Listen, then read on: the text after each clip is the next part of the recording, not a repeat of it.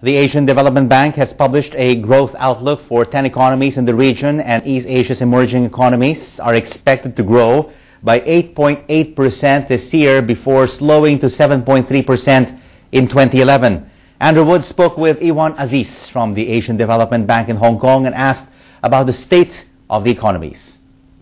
Emerging Asia is doing very, very well, and as a matter of fact, the V-shaped recovery from 2009 to 2010 has run its course already. But we are expecting in 2011 there will be some moderation in terms of the growth rate of the emerging East Asia. So East Asia, developing East Asia, is doing quite well, but what could go wrong? Well, there are some downside risks, and one of the downside risks is the external factors. If the growth in the industrial countries are slower than what many people, including the IMF, has predicted, that it may affect the sum of the East Asian countries.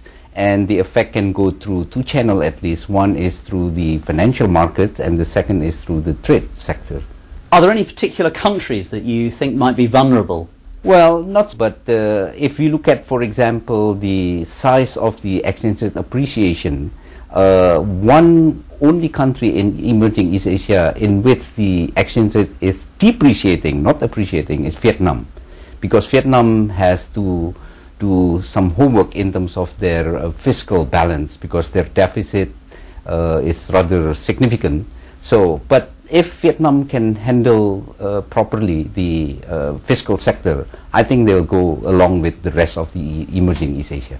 And what about China? It's a big emerging economy. How much effect does it have? What's its effect being felt on the economies of ASEAN, developing ASEAN?